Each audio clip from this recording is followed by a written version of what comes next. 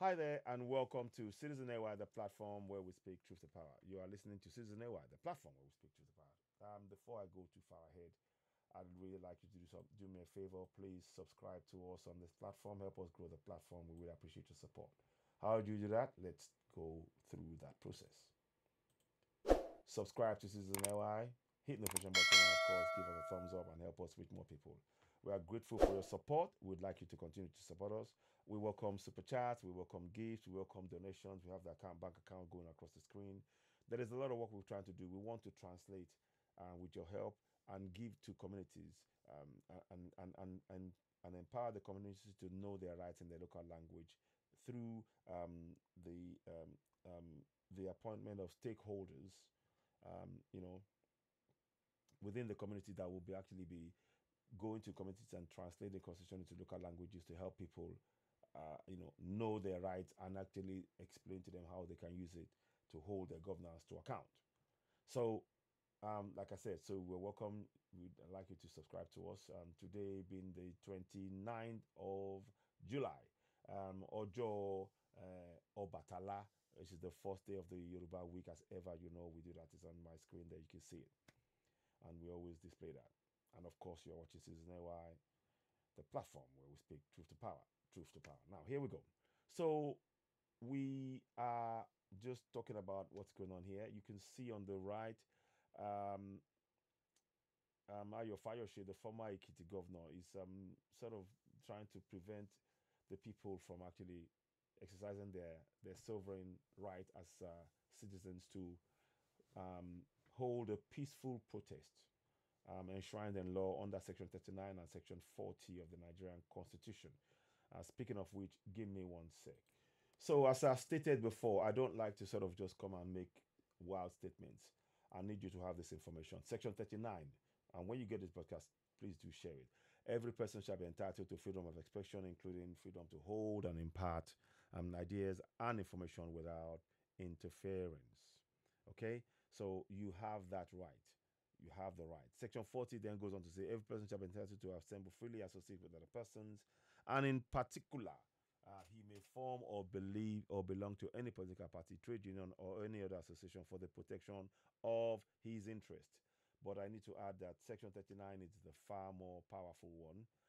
You don't have to mention you're not. You don't have to mention that you are part of any protest. You are exercising your right as a sovereign in your nation and actually communicating your needs and your concerns to your government via a peaceful protest. You're not part of any organization. You don't have to be part of any organization. You have that right, as you can see on in the Constitution. Nothing to do with any organization, not the one organizing anything. You are there simply exercising your right as a citizen in a peaceful manner. So you got Section 39 and Section 40 right there. Okay, so now I'm going to scroll up. I need to bring you another section that I want you to be aware of. Sorry.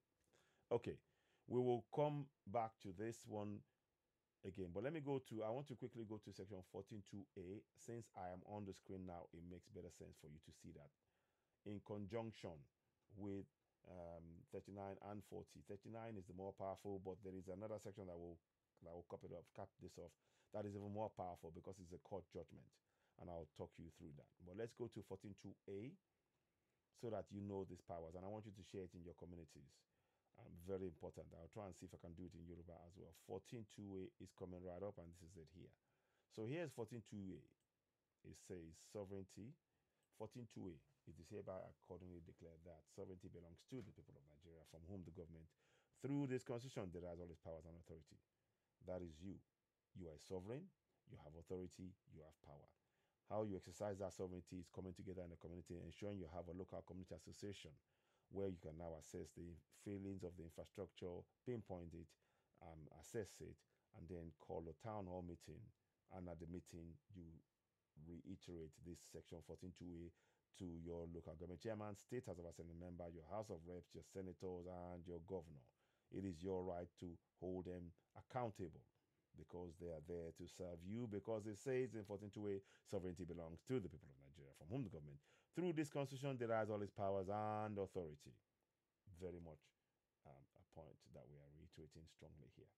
So we want you to know that. And furthermore, there is another section I want you to know of, 14.2c, of course. The participation by the people in the government shall be ensured in accordance with the provisions of this constitution. Again, that the fact that you're a sovereign and it's enshrined in the constitution now gives you the right to participate in your governance. Now, how do you participate? You participate by questioning your government through the monthly town halls. They have to tell you how much is the constituency project, how much was the budget on it, who are the contractors, how much has been spent so far, how much is left, and when is the completion date. So you can always, and you expect you give the relevant politician or elected official the notice of the date when they're going to come back to inform the entire community. It's important to state that when you have the independent community local community association, that you all meet up collectively, never exercise sovereignty on your own. It has to be the entire community, majority of the community coming in and then participating in the process of governance by questioning the government and reminding them that they have the powers. They are there to serve you. The government derive powers to run the nation from you and I, who are sovereigns. It's in black and white. You can see it there. So that's what I wanted to really highlight in this particular section. Let me go to the Yoruba section of it, section 14.2a in Yoruba. I think. Give me one sec. One sec. So the section 14.2 and 14.2 that I read to you, 14.2c that I read to you is in Yoruba language also, which I'm going to read to you now. 14.2 Abalake and Laise Keji. You will see it come up shortly, and I'll read that to you as well to buttress the point that you have the power to hold the governance to account. So section 14.2a states like this. It says here, ní in Yoruba, ó ti wà dé báyìí gẹ́gẹ́ bí ti kéde pé ìjọba jẹ́ ti àwọn èèyàn Nàìjíríà láti ọ̀dọ̀ ẹni tí ìjọba nípasẹ̀ òfin yìí ń gba gbogbo agbára àti àṣẹ rẹ̀. Lẹ́ẹ̀kan sí máa kà. Ìjọba abala kẹrìnlá ẹsẹ̀ kejì a, ìjọba jẹ́ ti àwọn ènìyàn Nàìjíríà láti ọ̀dọ̀ ẹni tí ìjọba nípasẹ̀ òfin orílẹ̀-èdè ń gba gbogbo agbára àti àṣẹ rẹ̀. Ṣé ti rí bẹ́ẹ̀ yẹn? Ẹ̀yin lẹ́ni àṣẹ àti agbára o. Mo ní ká ṣàlàyé fún wa. So I'm saying it in Yoruba for people to know that section 14.2. And 14.2c states, let me read that again. I want to do that. Oh, you can? Yeah, I can. Okay. So lẹ́ẹ̀kan sí mo fẹ́ kẹ́ mọ ẹ̀tọ́ yín. Ṣé rí nǹkan tí mo fi blue sórí ẹ̀ máa kà ń sìn? Àṣẹ tí ẹni nìyẹn máa gbọ́ gbogbo ẹ̀lẹ́kùnrẹ́rẹ́ ń sìn. Ìjọba abala kẹrìnlá ẹsẹ̀ kejì a, ìjọba jẹ́ ti àwọn ènìyàn Nàìjíríà láti ọ̀dọ̀ ẹni tí ìjọba nípasẹ̀ òfin orílẹ̀-èdè ń gba gbogbo agbára àti àṣẹ rẹ̀. Ṣé ti rí bẹ́ẹ̀ yẹn? Ẹ̀yin lẹ́ ní àṣẹ àti agbára. Agbára kejì tẹ́ wá ní òun náà ni màá fi hàn yín yìí. Òun ni ìkejì tí mo fi hàn yín. Wọ́n pè yẹn ní ìkópa abala kẹrìnlá ẹsẹ̀ kejì sí ìkópa àwọn ènìyàn nínú ìjọba. Wọn gbọ́dọ̀ rí dájú ní ìbámu pẹ̀lú àwọn ìpèsè ti orílẹ̀-èdè. Ṣé rí bẹ́ẹ̀ yẹn? So nítorí náà ó ń fi hàn yín pé ẹ̀yin lẹ́ ní àṣẹ àti agbára. Àmọ́ àwọn ìjọba wọn ò fẹ́ kẹ́ mọ̀ pé ní àṣẹ àti agbára. Wọ́n á fẹ́ máa dá ẹ̀jà yín.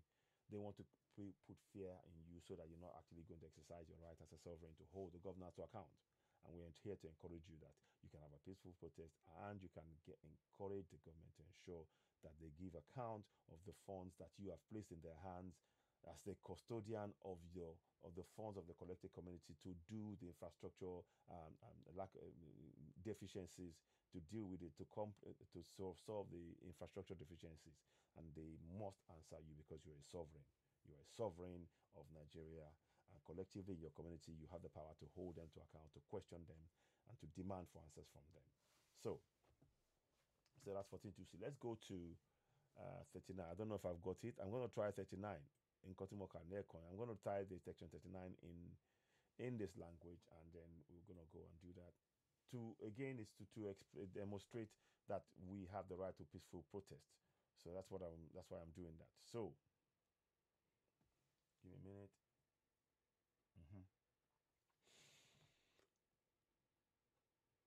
Okay, section 39 goes like this. Olúkúlùkù èèyàn gbọ́dọ̀ ní ẹ̀tọ́ sí òmìnira ọ̀rọ̀ sísọ pẹ̀lú òmìnira láti di àwọn èrò àti láti gbà àti fífún àwọn ìmọ̀ràn àti àlàyé láìsí kíkọlù. That's section 39.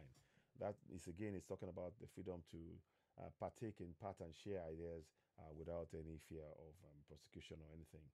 That is in that section 39, but I'm doing it in Yoruba. And the section 40, ẹnì kọ̀ọ̀kan ló ní ẹ̀tọ́ láti kóra jọpọ̀ ní òmìnira láti bi àwọn ènìyàn mìíràn kẹ́gbẹ́, láti bá àwọn ènìyàn mìíràn kẹ́gbẹ́, àti ní pàtàkì ó lè dá sílẹ̀ tàbí kí ó wà nínú ẹgbẹ́ òṣèlú èyíkéyìí, ẹgbẹ́ ọ̀wọ̀ tàbí ẹgbẹ́ mìíràn fún ààbò àti ohun tí o fẹ́ràn. Tí ó bá jẹ́ pé àwọn ìpèsè tí apá kan yìí kò ní yọ kúrò, tí ó bá jẹ́ pé àwọn ìpèsè tí apá kan yìí kò ní yọ kúrò nínú àwọn agbára tí ó fún ní àṣẹ nípasẹ̀ òfin orílẹ̀-èdè yìí lórí olómìnira ìdìbò orílẹ̀-èdè, ìgbìmọ̀ pẹ̀lú àwọn ẹgbẹ́ òṣèlú èyí tí ìgbìmọ̀ yẹn kò gba ìdánimọ̀. Ṣé rí bẹ́ẹ̀ yẹn? So let me just read that section to you in English. I'm just reading to you straight what was said in Yoruba now. Let's go and look at that. 1 second. So of course, I'm going to just quickly go to that again to just highlight. So you see I'm reading to you in Yoruba language. So we're going to look at section 40 again and read that particular section to make sure that you can pick up exactly what I was doing and why it's important for us to really encourage people to know this. So, sorry about that. 39. Okay. Okay. 39. Okay. So, sorry, 40. So every person shall be entitled to freely associate with other persons, and in particular, he may form or belong to any political party or trade union, or in any association with freedom in association for the protection of his interest. So, yeah, that is what is talked about. We've said it in Yoruba. We need you to know that and begin to really participate in the process. So thank you very much for that. Let me do one more thing. Now we're going to listen to Ayo Fayose, former Ekiti governor, two-time governor, and let us listen. And I will be bringing ideas and things as we go along. So let us listen to what he has to say. I'm not going to play all the video. I just want to play key sections. And I need you to understand that the government and the others who are working for the government are trying to use psychology to put fear in the people so that they will not go out and protest. It is your right to protest, but you must do it peacefully. As stated here, it says here, this is a judgment of the court case back in 2003, where the Chief Justice Chinwe J. Said it is wrong for the counsel to the respondent IGP to insist that applicants must obtain police permit before they can gather together for their peaceful protest. This is the 2003 ruling. Please, we can all check that. So I'm giving that to you as information. Now let us hear what Fayose is going to say here.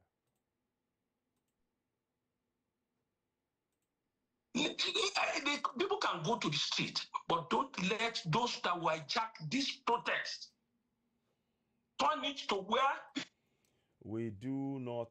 The job of the government is to make sure we pick this up and not isolate those who are trying to disrupt this peaceful rally.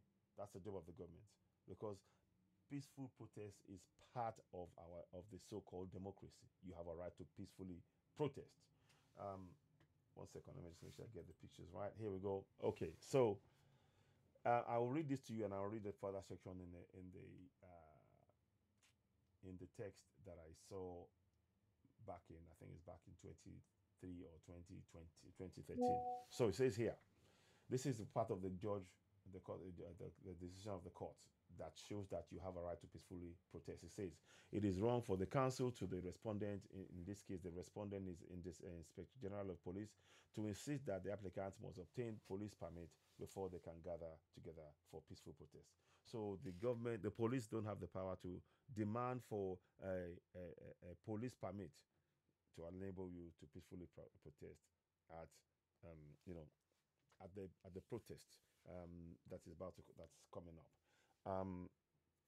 one more thing. I'm going to go into detail about this, and we'll probably wrap it up. Let me hear what he's saying here again. So here we go. People will now imagine you want to take government from Ashwajo. The perception now is there that is a coup. No, really? Is that what is going on? That is not correct. That is the perception everywhere. No. That now they are giving an impression that they want to use this coup for military to come in. No, that's not true. If you are not hearing things, we're on the ground. We are ears to the ground. And there's no government that will allow them to come and torpedo his own government. That is really... It is good that Ashwadi himself had admitted that protest is good. But the people protesting should remember the consequences if the way they are politicizing it.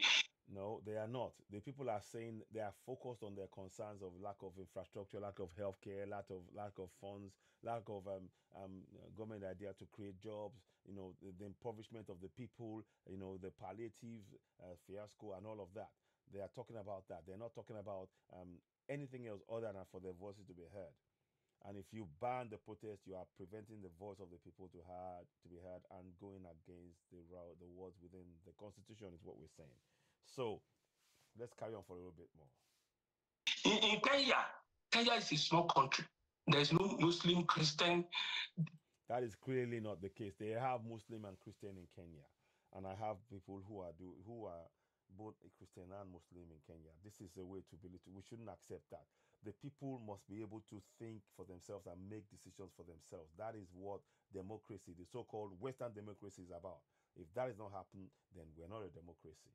And we shouldn't, again, all we're saying is it has to be peaceful protest. So you saw when I put this up, it talks about that it is wrong for the council to the respondent, in this case the respondent being IGP, to insist that the applicant must obtain police permit before they can gather together for their peaceful protest. So a lot of the protest is going to be people gathering together on the peaceful basis and protesting to make the government know that they are being unfairly treated, and they have a huge discomfort due to the poor economic situation in which the country is in now. That can be traced back to the previous government and the one before that, and all of that. This is now we're calling for accountability from those who we elect to serve we the people, because in the end we are the sovereigns. It's important to understand that. But let's carry on and hear what he's saying. A few more, then I'll wrap on again. Dichotomy there. There's no north-south dichotomy. If people are copying Kenya, they must be careful. You see, they're trying to just scaremonger. That's not right. Politicians should not do that. We support the fact that there's local autonomy that Tinubu has put in place. Fantastic, good idea. But at the same time, the concerns of the people must be heard, and they have the right to peacefully protest. We don't want any people who have been sent by some politicians to come and disrupt the protest, and then use that as grounds in which to actually prevent the generality of the people who want to peacefully protest, to deny them that right as sovereigns to exercise their sovereignty and make changes to the infrastructure that's meant to serve them in a much better way. Okay, so let's hear something for a bit more anyway. Then a lot of people having business, we call it watch out, before they start looting. It happened in South Africa before. The consequences of a The problem is, once again, all of those things, we know that this is part of the playbook of the government in some ways. This is not acceptable. The people have a right to peacefully protest, as I stated, Section 39, Section 40, and then to buttress all of that, Section 14.2a and 14.2c are the real powers that the people possess as sovereigns, and they can use it to demand for questions from those they elect into office, which we talked about. Okay.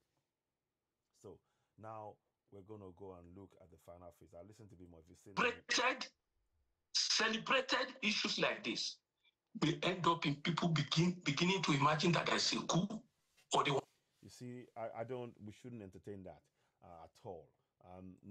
People have a right to peaceful protest. And what the government should do is to rapidly do a recce of and actually, the government should know before anybody else says about what is about to happen, and not for some privileged few. So I don't believe that this is about, what it talked about. It's not the case. But nonetheless, we need to exercise our powers and begin to hold our governance to account. Okay, so now let's do the second part. I'll listen a bit more, then probably wrap up. I'm not going to multiply a coup, And there's no leader that will allow himself. You see, they're not allowing people's voices to be heard because they're saying no, it's too dangerous, and that's not right. A peaceful protest, in fact, the government should make sure that they provide um, protection for the peaceful protest on ground in whatever given country that protest is, i.e., in this case. So that is, they should be protecting the citizens who are peacefully protesting and not saying somebody's going to disrupt them. And they in fact, they should be watching and prevent anybody who's trying to railroad that peaceful rally to, that they should arrest them so that they don't interfere in it and come and say, look, the peaceful rally is not working because some are breaking the law. Some people can and have been infiltrators, and we need to watch out for that as I speak. Okay, so let's listen a bit more, then probably move on. Is leadership to be taken by force? I mean, if there are coup mongers, nobody is asking for anything to be taken by force. Respectfully, Governor Fayose, nobody. But anyway, I'm going to stop there. I don't want to read that now because it's actually, I find it difficult to continue to read that, knowing fully well what, that we have rights, and all of this that they're doing is not allow us to actually exercise that right, and we need to exercise it. Okay, let me do this quickly, right quick. There. Okay. So I want to show you something before we wrap up. So this is the case I was referring to. Fundamental rights of Nigerians to freedom. Okay, so let's read this to you. So you can see it says here, Femi Falana, dated 21st of May 2023, 2003, All National People's Party had requested the Inspector General of Police and to issue police permits for its members to hold a unity rally throughout the country to protest the rigging of the 2003 elections. And the request was refused by the police without any reason. ANP decided to hold rallies. The first rally, which held in Kano 22nd September, was attended by General Muhammadu Buhari, together with other leaders of the ANPP, and was violently disrupted by the police on the ground that the organization had not obtained a police permit. Now, when they went to court, this is very important to understand. This is where it's important. The ANPP and other political parties instructed our law firm, which is Civil Advocate of Nigeria, Femi Falana, the firm, to challenge the constitutional validity of the police permit rallies in Nigeria. The suit filed in the federal court at the court, it was contended that provisions of the Public Order Act requiring the police requiring people requiring permit for the rallies were in conflict with the fundamental human rights of Nigerians to freedom of assembly and freedom of expression. So when they're talking about fear and everything, they're trying to create fear that something is going to go wrong. So yeah, you forget actually to exercise your powers of sovereignty. I'm here to tell you we must collectively exercise our powers of sovereignty, and that is the way forward. In defending the action, the court counsel maintained that the rally was stopped because it was not authorized by the Inspector General of Police. In fact, here we go. So now here's the thing I need you to focus on. In dismissing the violation, in dismissing the defense of the police trial judge, Chinwe J held that the police permit was inconsistent with Section 39 and 40 of the Constitution and the Constitution and Article 11 of the African Charter on Human Rights and People's Rights, AC Cap A9, laws of the Federation of Nigeria. So we're going to read this to you now. I'm going to read this section to you, which you saw. So it says here, even though the trial confirms the governor of each state was the appropriate authority to grant permit under the act. The trial did not hesitate to declare illegal and unconstitutional the provisions of the Public Order Act, which require permit for public meetings and rallies. Consequently, the court proceeded to grant an order of perpetual injunction, restraining defendant, Inspector General of Police, whether by himself, his agents, privies, and servants, from further preventing plaintiffs and other exaggerated citizens of Nigeria from organizing and convening peaceful assemblies, meetings, and rallies upon rallies against unpopular government measures and policies. So you can see now this is very, very involved. You have that power. Let me just scroll up. I want you to see the bit I read there. Okay, you get the picture anyway. I'll see if I can put the link up in the broadcast as well. But you get the picture of this is what needs to happen. You have the right to peacefully protest in a rally, and I would like you to confidently exercise those powers, and that's why we brought the show tonight. I don't think I want to listen to any more thing that Femi Ayo Fayose is saying or others. What we need to do is empower people to know that they have the power to hold their government to account, and at the same, and thus being able to ensure that they are participating in their governance. So I hope that answers the question. I wanted to just talk about that so that we will know that we possess the powers to hold our governance to account, and we must start using it. And then I've quoted section 14.2a, 14.2c, section 39, section 40, and of course I've talked about this ruling by the courts, which supersedes everything and is binding. Very, very important that we understand that. So with that said, I want to thank everybody that have been listening thus far. Please share this podcast and let us reach more people. Subscribe to Season AY on YouTube. Hit the notification button and give us thumbs up. We will let you know when we get updates. We will let you know when we get updates. So this is very, very important. Please subscribe to us, hit the notification button, and of course, give us thumbs up to reach more people. And we welcome donations in the work we are doing. We want to make sure that all 54 African countries have their constitution in all the local languages. It is a must. It's a task that we must all take on. So in that, to that end, any funds that we raise and everything else will be plowed into trying to make sure that we provide the stakeholders who are going to go into those communities with infrastructure and things that they can use, not infrastructure, with the paperwork and the training they will need to go into the communities and teach people about the constitution in a local language so that they can begin to hold their governance to account and indeed critically participate in that process of governance. Voting is just a tick box exercise. It's not about participating in governance. Participating in governance is when you now actually look at a situation and you go, okay, this needs to be fixed, and you begin to actually, once you're taught, you'll use the powers to be able to participate and hold your governance to account, and that is what needs to happen. So I guess what I was doing is I'm going to bring this to an end now. I will share the broadcast. Please do share. We're hearing one more thing. I'm hearing that Ghana is planning a protest again themselves, and I'll come and talk about that later on, if not tonight, but tomorrow morning. And it's very important that we support that. So all I will just say is that you have the right to peacefully protest.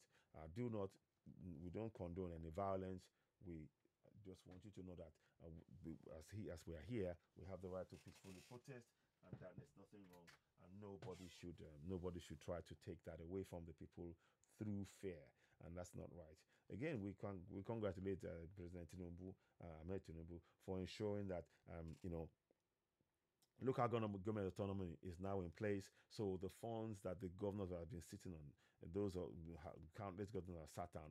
They must be made accountable. And now that we have the INEC reviewing a new commission for INEC elections, for the position of for the positions in the local government area and all of that is of immense importance. So these are the kind of things that we want to happen, because as we said before, the governors they were all sitting on that money, and they only appointed people that they knew there was no democratic process, and that again allowed for the unending corruption that's going on. But we want to put a stop to that. Anyway, let's have your thoughts. What are your thoughts on this? You're, of course, watching Season AY, the platform where we speak truth to power. Thank you very much for watching. Please subscribe, hit the notification button, give us thumbs up, and let us have your comments as well. Very, very important. I need you to know that you have the power to peacefully protest, and that is something that even the government cannot take away from you. So you see that? So please take a screenshot of what you see on the screen and share it among family and friends. It's really important we begin to take control. Not only take control, but participate in our governance and be able to get the best for ourselves as sovereigns in our own land. I'll stop there for now. Thank you very much. You've been listening to Season AY, the platform where we speak to power. We welcome your comments and suggestions.